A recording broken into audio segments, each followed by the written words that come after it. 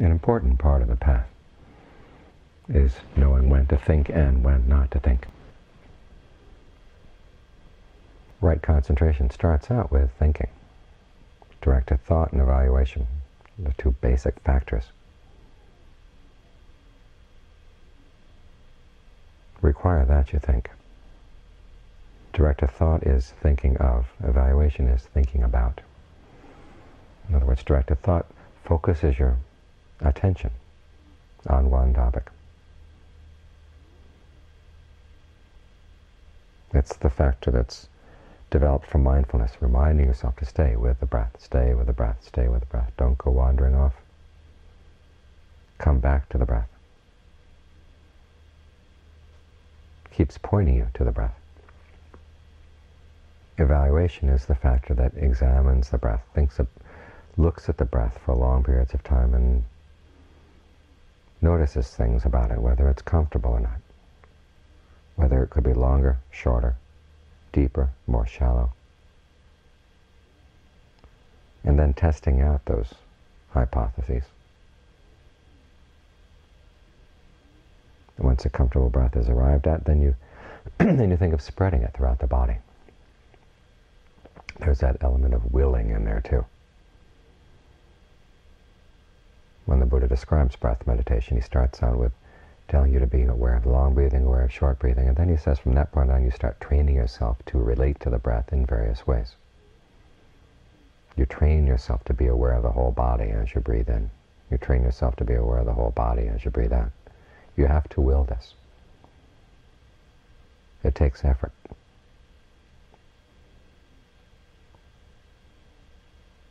So these are areas where thinking is involved.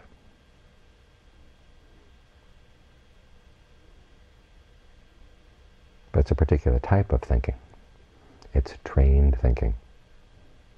Thinking within certain circumscribed limits. You don't think about the breath in ways that will distract you from the present moment. You limit your thinking to ways that keep you with the breath. And basically any thinking that helps you stay with the breath and be sensitive to the breath is useful thinking.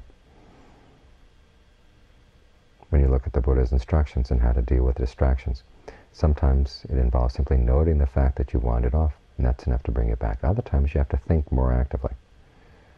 In other words, if you see yourself wandering off to a particular topic repeatedly,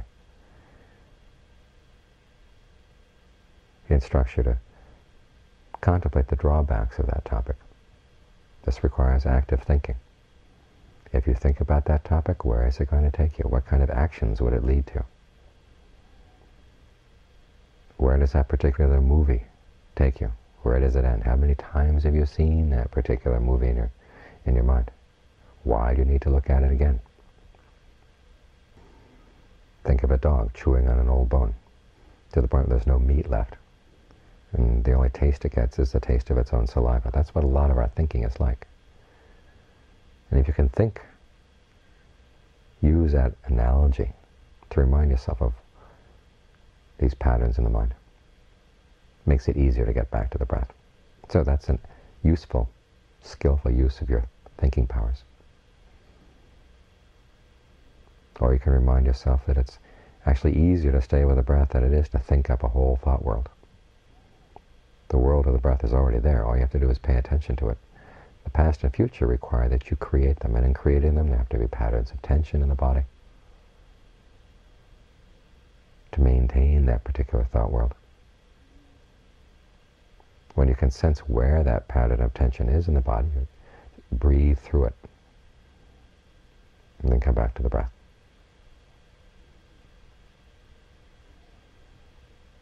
So there are aspects of concentration practice which require thinking. The thinking that pulls you away from particular unskillful thoughts, distracted thoughts. The kind of thinking that can counteract those distracting thoughts. In other words, when you're feeling discouraged in the practice, you think of the Buddha. You think of the Sangha.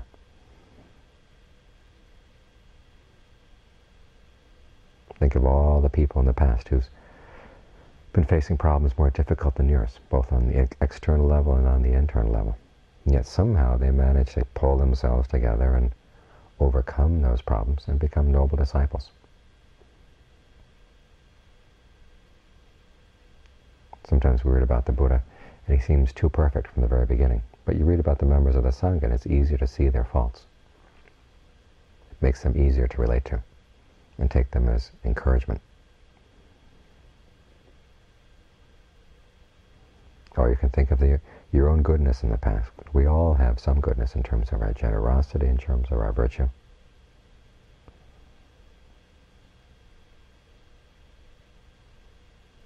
Think of your own goodness and realize that you've got that foundation you need for the practice. That gives you encouragement, gets you back on the path.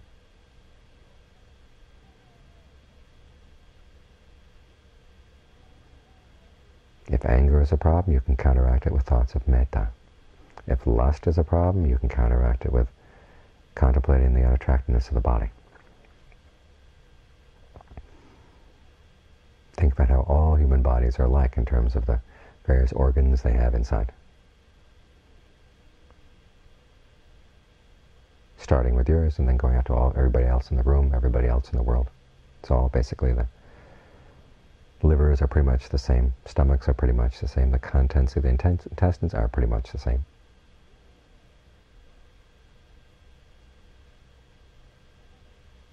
And you realize that your lust for a particular body is based on ignoring an awful lot of what's there in the body.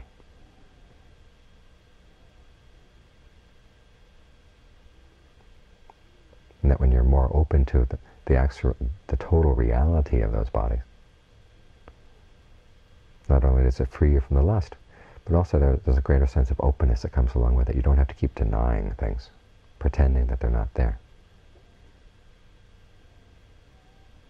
And you can think in these ways, and it's easier to get back to the breath. If complacency is your problem, contemplate death. Death can come at any time.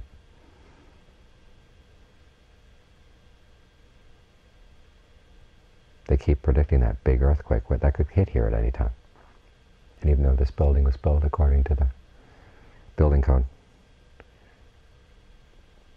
you never know how strong an earthquake might be and what weird vibrations it might set up. The whole thing could come collapsing down on us. Or instead of death coming from outside, it might come from within your own body. The body is designed to die. All kinds of things could go wrong unexpectedly, quickly. Think of all the people who died yesterday, who yesterday morning had no idea that it was going to be their last day.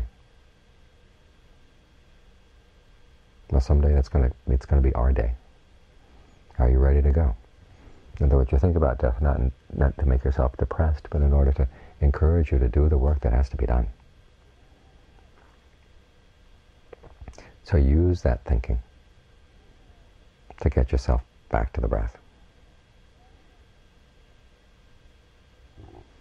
And then once you're with the breath, you use your factors of direct the thought and evaluation to make the breath more comfortable, to use the breath sensation so it's easier to settle down.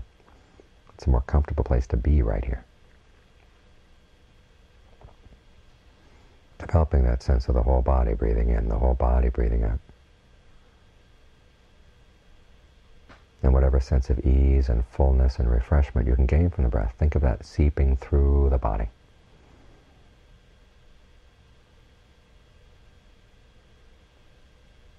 The way oil will seep through a pile of stones, connecting up here, connecting up there, and the more oil there is, finally this whole pile of stones becomes not a dry pile of stones, but a thoroughly saturated with oil pile of stones. The stones begin to dissolve. It's probably screwy chemistry, but think of it that way, because that's what the body feels. This nice sensation of rapture can seep through the body, filling up this little space here, this little space there, and as they all begin to connect, the spaces that weren't easy to seep through in the beginning become softer and softer until they get saturated as well. The Buddha talks about this. He says that sense of ease and rapture that come from seclusion, when the mind is secluded from all those distracting thoughts, and you're just with the body in the present moment, not pushing it into the future, just willing to sit with it right here. A sense of fullness arises. And then you think of it saturating throughout the body, spreading throughout the body. He gives the image of a bathman taking a ball of powder and working moisture into it. A more modern image would be of a person making bread, mixing the liquid in with the flour so that the whole ball of dough is saturated with the liquid, and yet it doesn't drip outside. This is all a process of thinking and evaluation to get yourself with the breath. Get the breath throughout the body. Get your awareness to fill the whole body.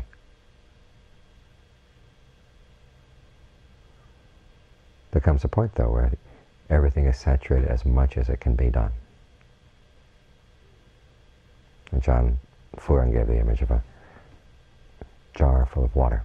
You pour water into the jar until it's full. If you keep on trying to pour more water in, the water just flows out. The jar is as full as it can be. So at that point, you stop trying to pour more water in and just be there with the jar. In other words, once that sense of rapture and pleasure permeates the body, you can drop your directed thought and evaluation and just be with the breath. There's a sense of the awareness of the breath and the breath itself becoming one. It's not you out here looking at the breath in there, but you're totally immersed in the breath, one with the breath. And you don't have to evaluate it anymore. You don't have to keep directing your thought there because you're there. And the breath is just fine as it is, so you just allow yourself to melt into it and be one with it.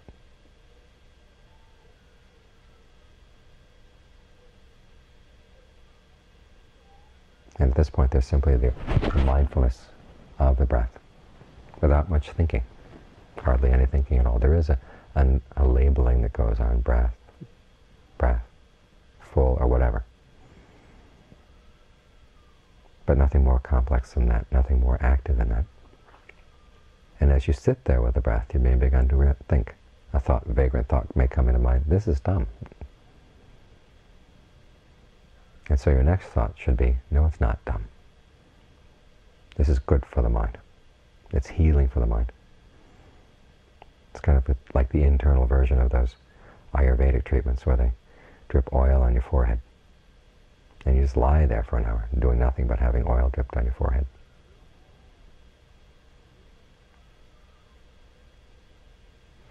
In other words, it's a steady and gradual healing process that goes on as the mind is allowed to be in this full body state, without you having to do any analysis at all. And this is where our active minds start getting impatient. Something within us wants to go on to the next step. Okay, we know this already, what's next? We have to let this state do its work on the mind and on the body.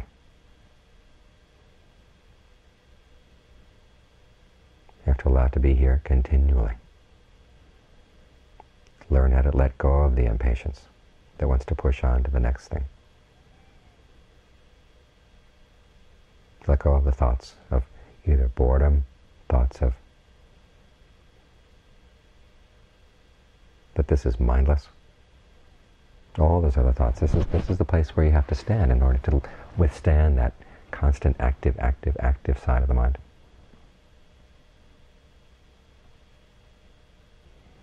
We all want awakening very fast, and we're willing to believe whatever people tell us that's negative about these states of concentration. Well, we've done concentration already. Let's move on to the next thing. Let's go on to insight after all.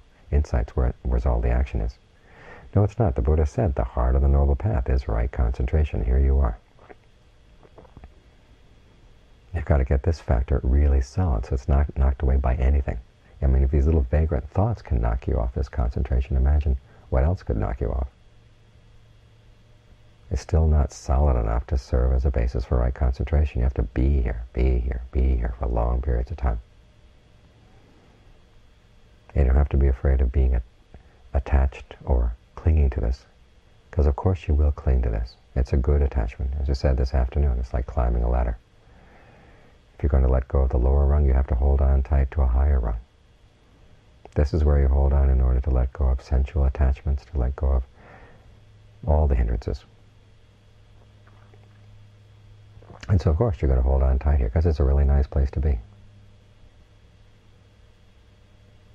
just as long as you don't listen to those vagrant voices in the mind that get impatient, want to have fast results so you can go back and have the rest and live the rest of your life.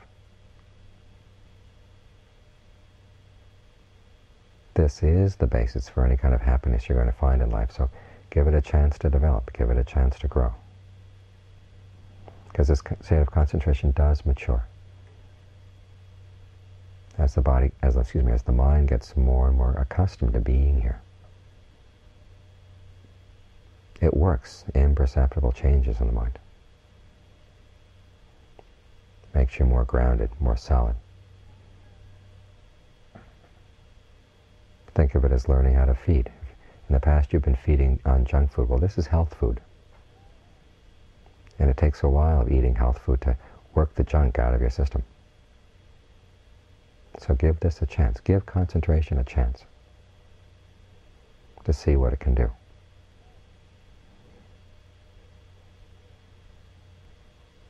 Without your being impatient to go on to the next step, without your trying to push the issue. Because some things can't be pushed. It's like growing rice. The rice plants have to grow at their own rate. If you want them to grow faster, well, you give them more fertilizer, you water them properly. But there's only so fast that they can grow. If you pull on them to make them grow faster, what happens? Well, the roots get pulled out of the ground, and that's it. You've got a dead plant. There's something organic about right concentration. It needs time.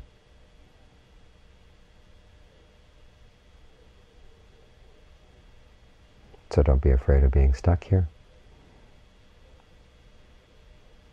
Don't be afraid of being mindless. When you get into this state of pleasure and rapture that don't require directed thought or evaluation, allow it to grow.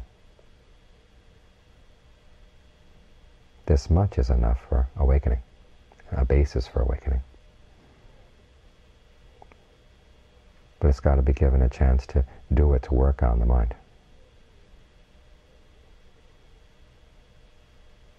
Before it can have that revolutionary sort of influence.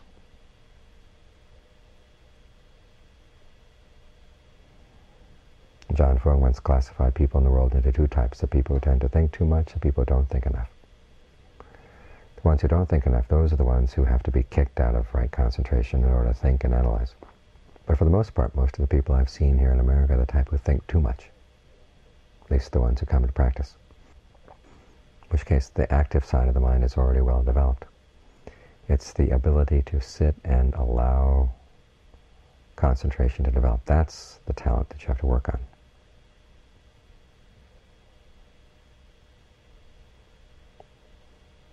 When things are fully developed, you won't have to tell the mind to analyze. It already has an analyzing talent.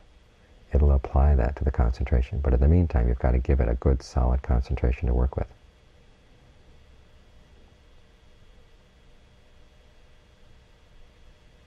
So let it stay right here. If it's not yet right here, put whatever effort is needed into getting it to stay right here. Make it right effort. In other words, not an effort that destroys the concentration, but an effort that's just right. Which requires patience, which requires being observant. It requires a lot of us, especially for those of us who tend to think too much. And we often like to take the easy way out. This is what people who think a lot tend to do. They want to look for the easy way out, in which say, well, let's just skip over the concentration, go straight for insight. It doesn't work that way. The central factor of the path is right concentration.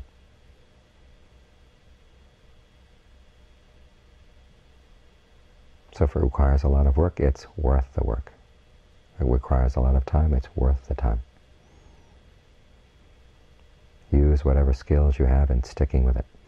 All too often, the problem of being brought up in the type of education system we have here in the West is that we're taught to focus on the things we're good at and let other people be good at the things we're not good at. And as a result, we don't learn the skills we need in order to become skilled at things that we don't have a lot of talent for. But we do have those potentials. Learn how to develop them. Think of something you've learned to do in the past that you didn't do well right from the very beginning, but after, with time and effort and patience, you became more and more skilled. And then apply those same skills, that same ability to encourage yourself, that same ability to pick yourself up and dust yourself off when you've fallen flat on your face. That same ability to cut these large tasks down into smaller ones. Apply that to the concentration.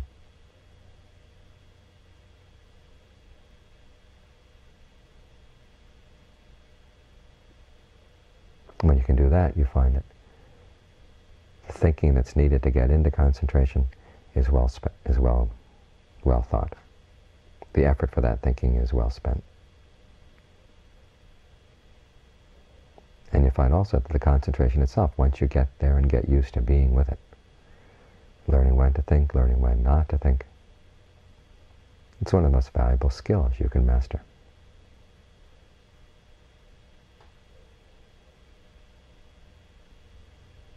After all, it's the basis that allows ordinary discernment to develop into transcendent discernment.